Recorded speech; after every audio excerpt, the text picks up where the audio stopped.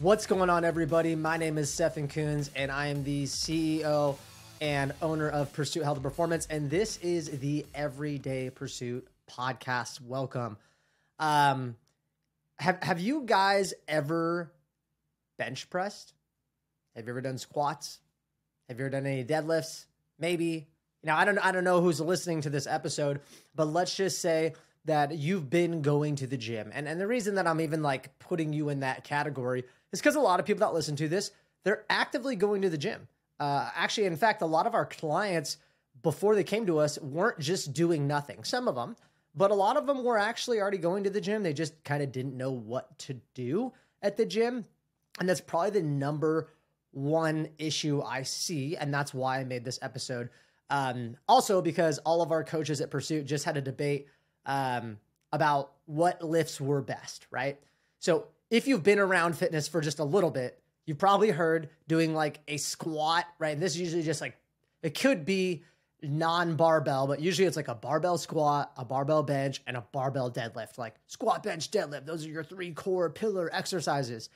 Yeah, I'm going to have to agree and say they're pretty solid, but if you look at the title, what else are you guys missing out on, right? And so the way that I look at it is a squat is a great, and I'm going to break these down movement by movement, and I'm going to tell you why they're really good movements. That way, when you leave this episode, you're not like, oh, cool, the squat, bench, and deadlift are great, but why? Why are they great? Why should you do them?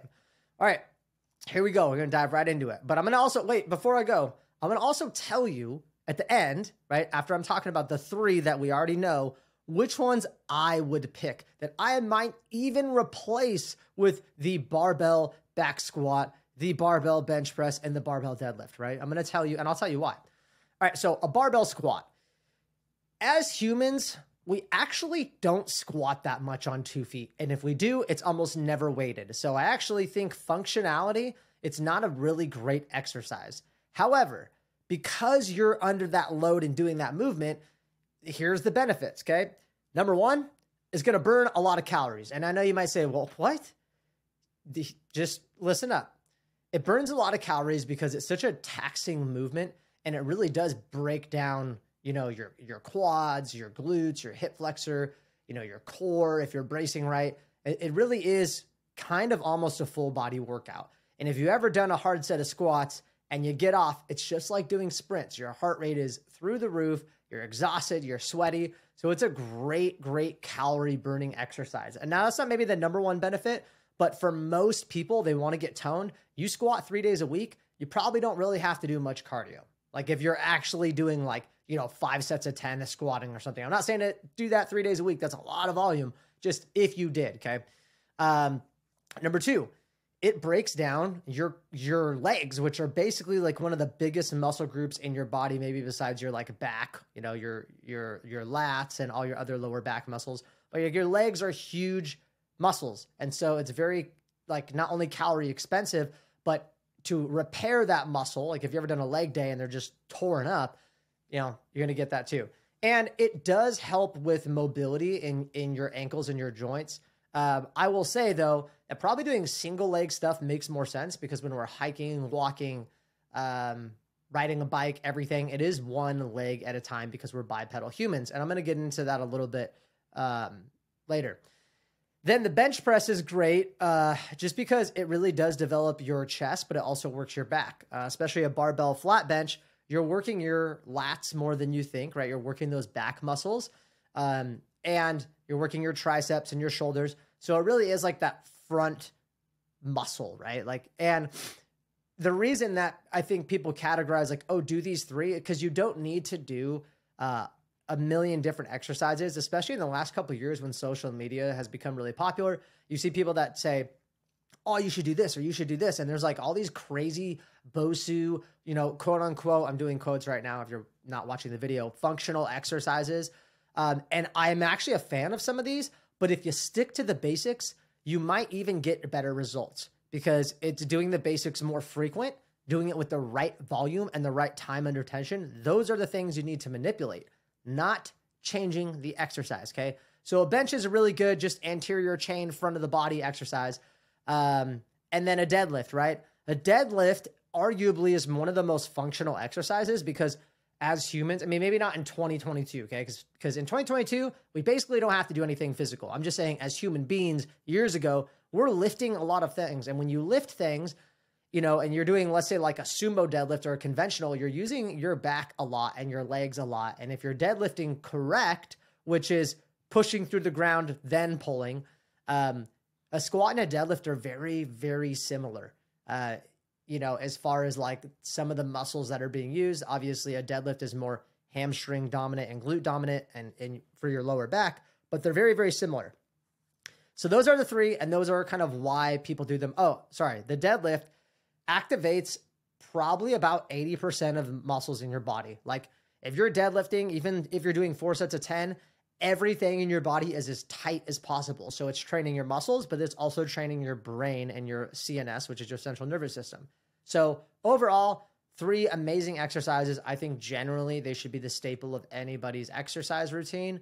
However, you don't have to use a barbell. You can use machines. You could do whatever, but it is a hinge, which is the deadlift.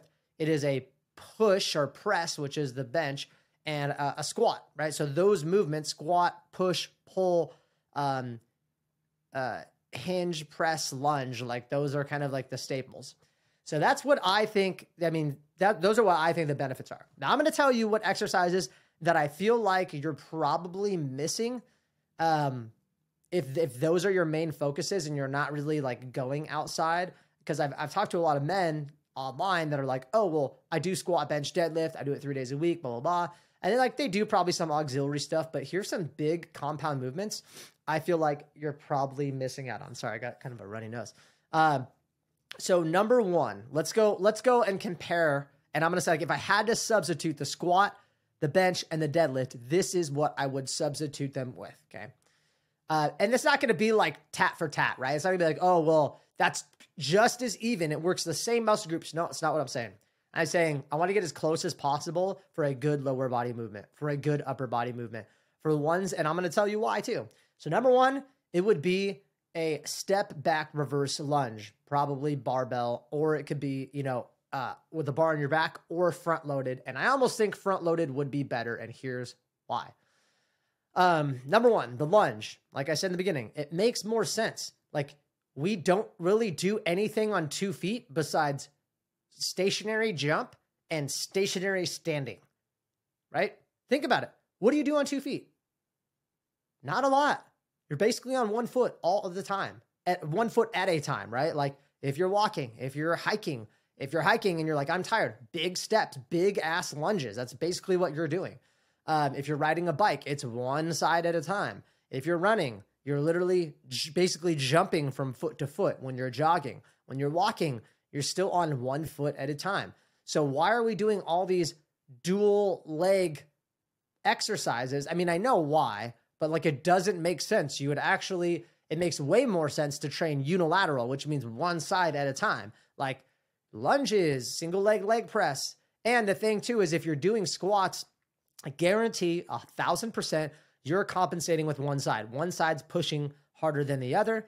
And I've seen some people cause a lot of like pain and injury. I'm not trying to scare you away from squats, but you should definitely be training one side at a time because you're also going to see like, wow, my right leg's way weaker, or wow, my knee's caving in. And then you can kind of see your just like anatomical discrepancies and you got to push the knee out to the side. Like you need to film yourself doing these exercises. So I'd say any type of lunge is great. I choose to do a step back reverse lunge in a front loaded position because if you're doing a step back lunge versus a walking lunge, you are actually on that leg for more time under tension. I promise you, if you go do it, and if you have more questions about this exercise, DM me online and I will show you. And I've made videos about this before. Like if you step back, as soon as that foot comes off, you're on that leg for more time than you would be if you step forward. So, you know, it's a functional exercise for so many reasons, but like just to build up your quad, phenomenal. The reason I pick front loaded more than back loaded is because as humans, we carry things like this, like in front of us. Very rarely do you help your friend move his house, right? Like, think about the most physical thing besides the gym that you do, like just to live. probably moving. I honestly can't think of anything more physical than like moving, right? If you move every couple of years, I hope your friends move. You're moving boxes and washers and dryers. Where's all the load that whole time, right? When we're picking things up, or you're camping with your friends and you're like, go get firewood in front of you. Yet I see so many people online, and what are they training? They're training everything in the back of them, which to me has really not a lot of translation at all. And since I started implementing different movements, such as like the Zercher squat, which is basically you have a bar right in the crooks of your elbow, my back has actually felt so much stronger than it ever did doing like backloaded stuff. And the only time you're ever going to do, like, check this out. It's really important.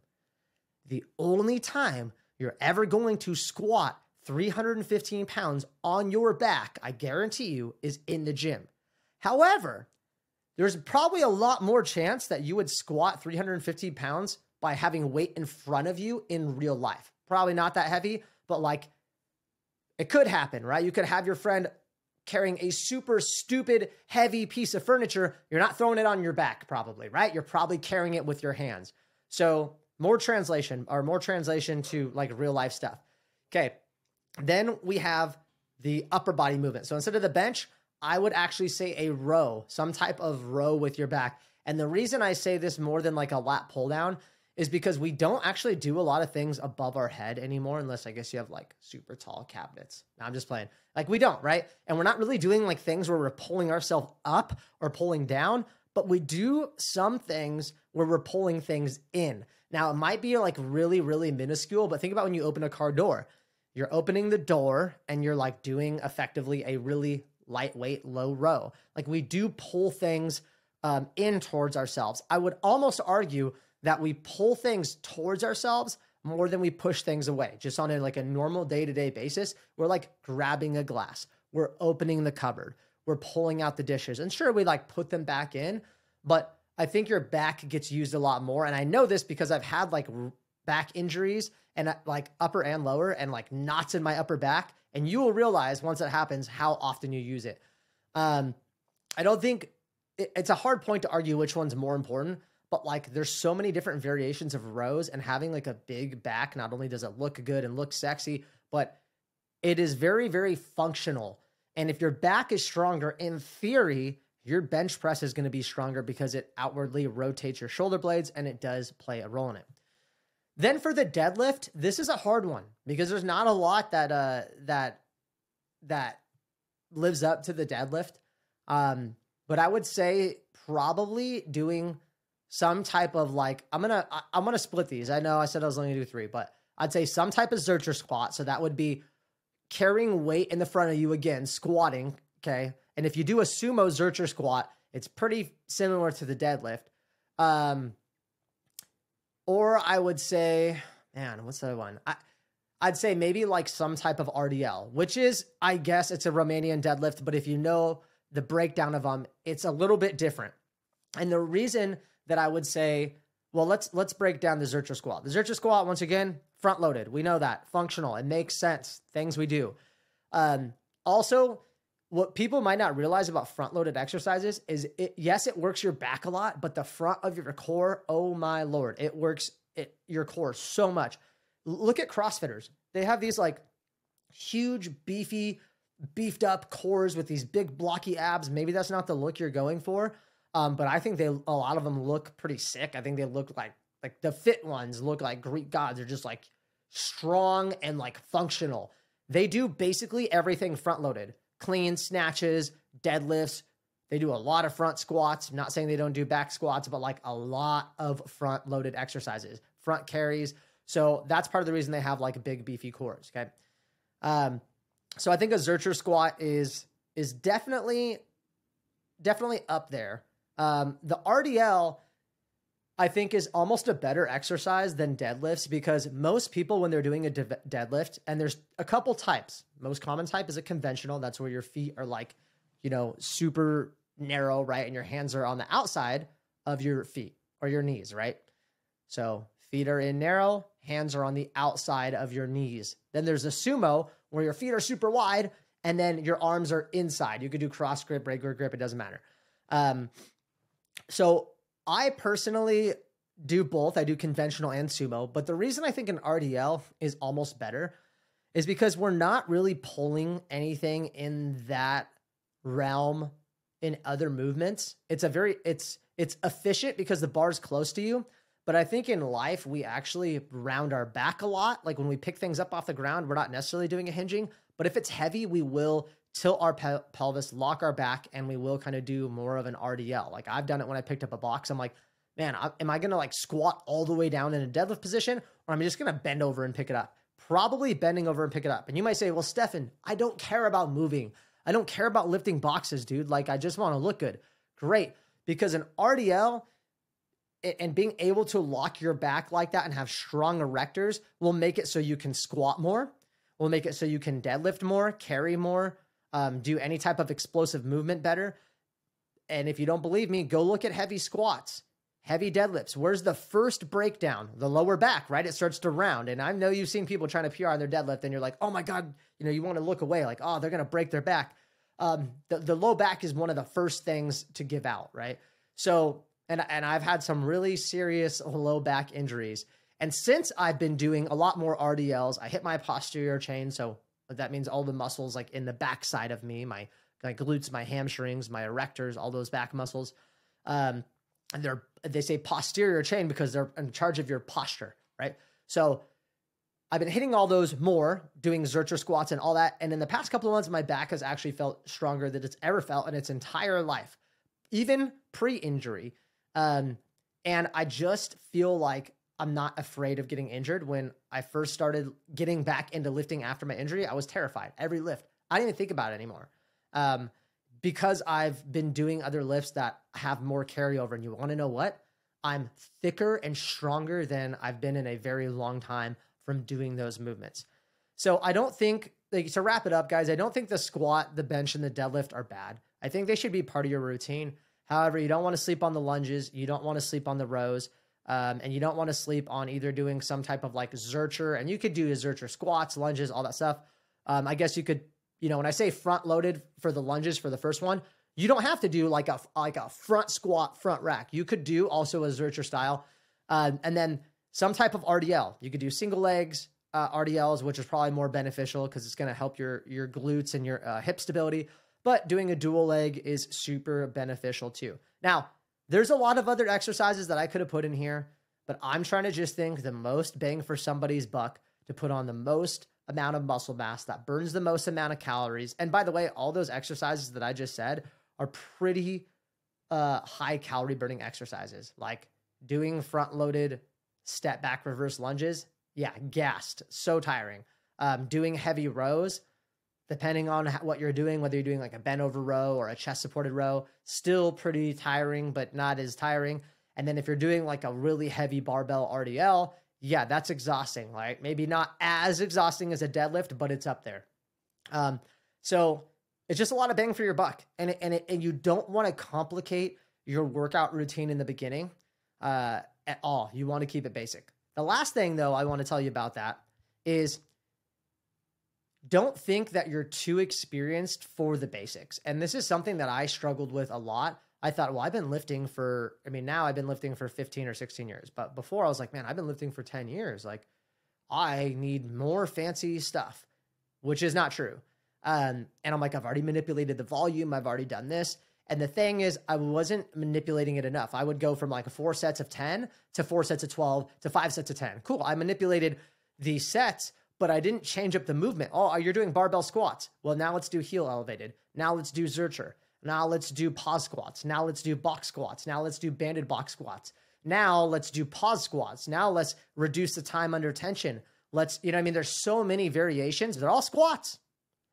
And so don't think that you need to like do, a variation every week, but a squat is a squat. A lunge is a lunge. It's different stimulus for your body, but like the basic movements really never change, whether you're 20 or 75 doing workouts. And that's why a lot of people can have success following the same program. If myself, Coach Mike, Coach Bryce, we all did the same program, literally the same that was already created, like it wasn't customized at all, we could probably all get really good results. Are we going to have some variation? Sure.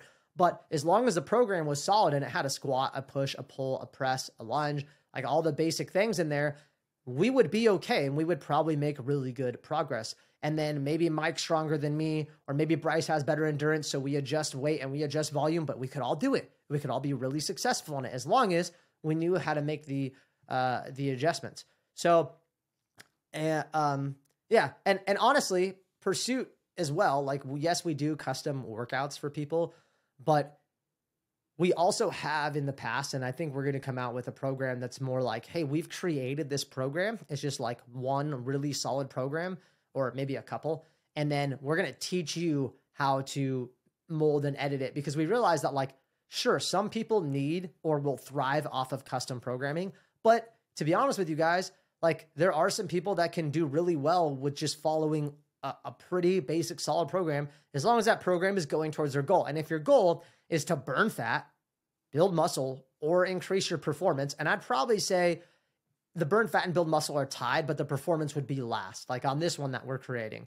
If you're like, wow, I really care about performance, that's when you should probably get custom coaching, because performance is very specific. But if you're like, I want to burn fat, I want to build muscle, and in that time frame, I also want to increase my performance, then that's probably a good program for you. And that's kind of what you have to think of, is like, who and what is this program created for? If you found out that it is created for you and the science is sound, then sure, you maybe don't need custom programming. But if you want faster results and probably overall better results, it's probably a good idea. So that's my take on the 3 lifts, guys. I hope you found this episode super valuable. My ask for you is that you do share this episode, you do like, you do comment. If you feel like it's worth it, please leave us a 5-star review. That would be super, super helpful. And share it on your social media. If you have a friend that's lifting, or you're listening to this on the way to work and you found it valuable, it would mean a lot, because we don't run ads. We don't have any affiliates at this time. And so I want to make sure that I'm just giving you good information that you could go use. If you do have any further questions, you can go to pursuithp.com. You can fill out a application to chat with me. I'd love to chat with you about your fitness goals. And you can also check us out on social media. So you can go to Pursuit, or it's at Pursuit_HP on Instagram, on TikTok. And you can see our videos. I post, first of all, I want to let you know too, I post a lot of content on Facebook. That's probably my #1 platform. And I think it's like, I'll maybe put it in here, Stefan.Coons.547. It's kind of weird. It's my personal one, but we also have a business one on Facebook. That's probably where I put the majority of my content. However, my Instagram has a lot too. And my personal one is at skfitness_training. So I know there's a lot of different platforms. I wish sometimes, for my sake, we could consolidate it to one, but that's just how it is. Go check us out. Go watch our videos. I make a lot of tutorials. That's what I've been doing lately, to be honest with you guys, breaking down form and how to do exercises and why to do exercises. I've been getting positive feedback on it. So I hope that you could at least go there. And if you feel like you have specific questions about your goals, your nutrition, your training, you want some more accountability, you want a program that's going to help you burn fat, build muscle, and increase your performance, definitely don't sleep on it. Book a call with us. And at the time of this recording, we still have some really good holiday specials going on. We literally do no other sales any other time of the year besides Black Friday. We might extend doing some things this year, but that's my call to action for you guys. So thank you so much for tuning in, and we'll talk to you next time.